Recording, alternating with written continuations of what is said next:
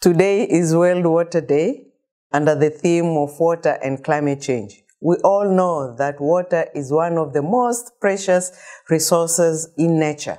However, climate change is projected to change the availability, distribution, and quality of water and have an impact on our health and food security.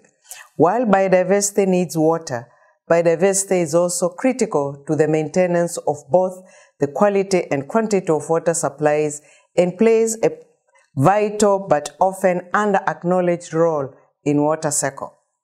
Many different ecosystems such as forests, grasslands, soils, and wetlands and all influence water.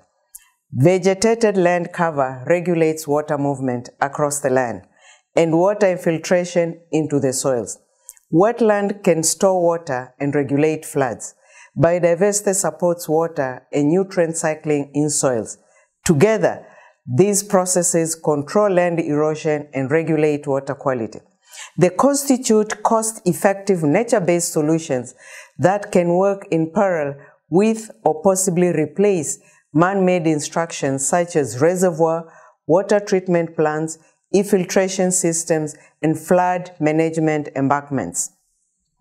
Biodiversity and ecosystem services are a crucial part of our efforts to adapt to and mitigate climate change while achieving the Sustainable Development Goals. Peatlands cover only 3% of the world's land surface, but store twice as much of carbon as all of Earth's forests. Mangrove soils hold about 6 billion tons of carbon. Conserving these and other natural, terrestrial, and fresh water ecosystems while restoring degraded ecosystems is key for climate change mitigation and adaptation. Therefore, ecosystems protection and restoration are good strategies for increasing the provision of ecosystem services and reserving biodiversity loss and increase human and ecosystems resilience to the impact of climate change. Working with nature rather than against it brings multiple benefits. In this super year for biodiversity, while governments are working to develop and negotiate a new global biodiversity framework, let us all take personal responsibility and take positive actions. For example, take 5 minutes of shower and help preserve this precious resource. Alternatively, eat more plant-based and locally sourced meals and help reduce greenhouse gas emissions. Let us reduce our food waste.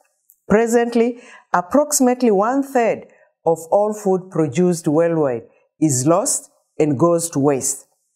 On this World Water Day, let us take steps as communities and as individuals to conserve and sustainably use biodiversity.